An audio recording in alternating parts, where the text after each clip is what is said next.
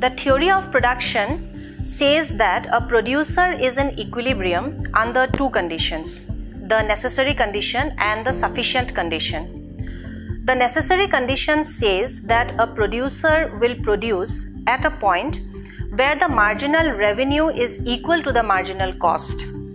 But this condition is not sufficient because the MC curve is U-shaped and it touches the MR curve at 2 points.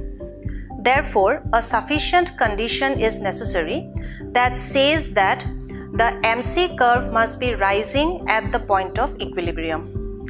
This video will try to express the mathematical conditions by using the technique of optimization.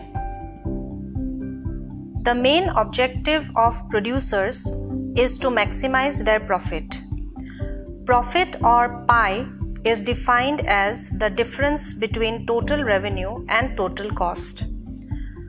TR or total revenue and TC or total cost depends on the output Q produced and sold.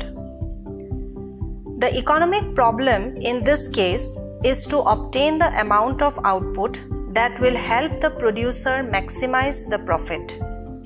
For simplicity, let us assume there are no constraints. Let us translate the different concepts used in producer's theory to mathematical language.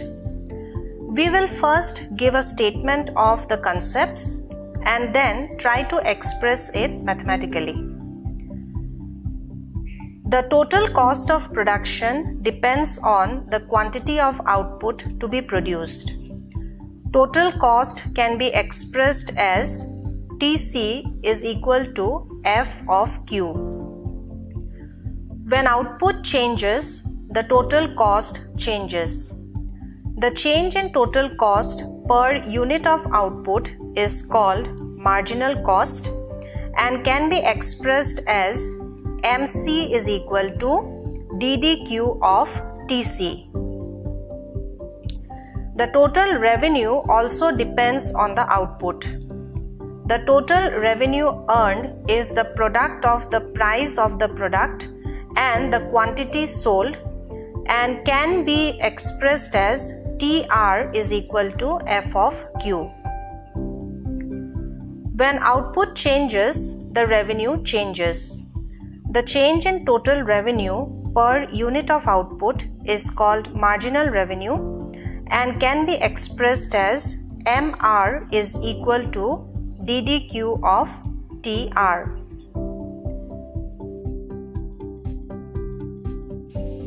Let us now get back to the conditions for profit maximization. Necessary condition says that marginal revenue is equal to marginal cost or MR is equal to MC. Graphically, we see that the MR curve and the MC curve intersect at a point and this point gives the equilibrium. At equilibrium, the slope of MR curve and MC is equal. Do you know why? Try to explore the reason from economic theory. Now note the figure. Price and cost are measured on the y-axis and output is measured on the x-axis. The MR curve slopes down and the MC curve initially slopes down, reaches a minimum and then rises. And E is the equilibrium point. By definition, MR is the change in total revenue by change in output.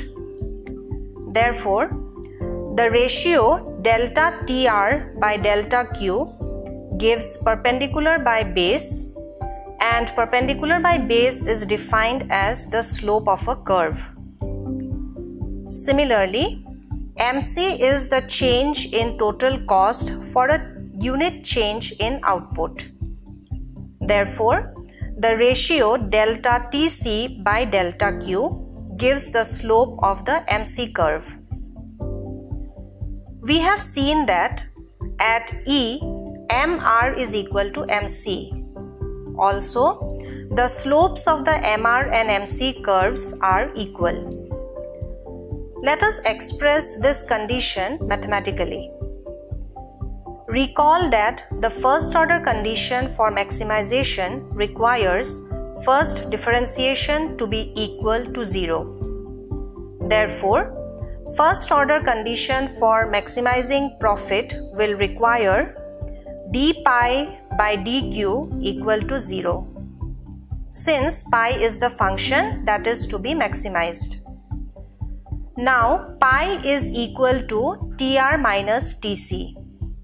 Therefore, we have ddq of TR minus TC equal to 0, or ddq of TR minus ddq of TC is equal to 0, or ddq of TR is equal to ddq of TC, or MR is equal to MC.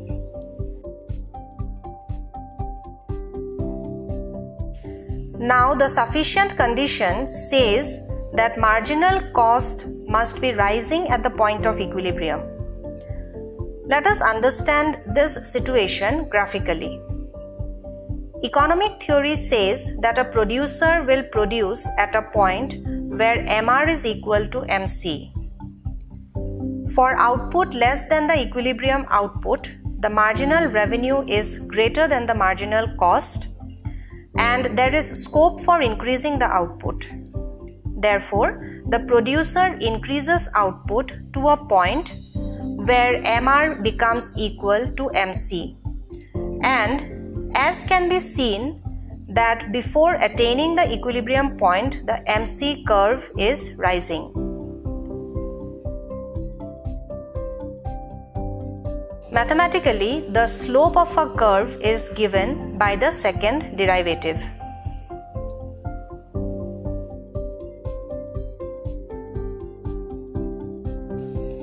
Since the MC curve is rising, the slope of MC curve is greater than the slope of the MR curve.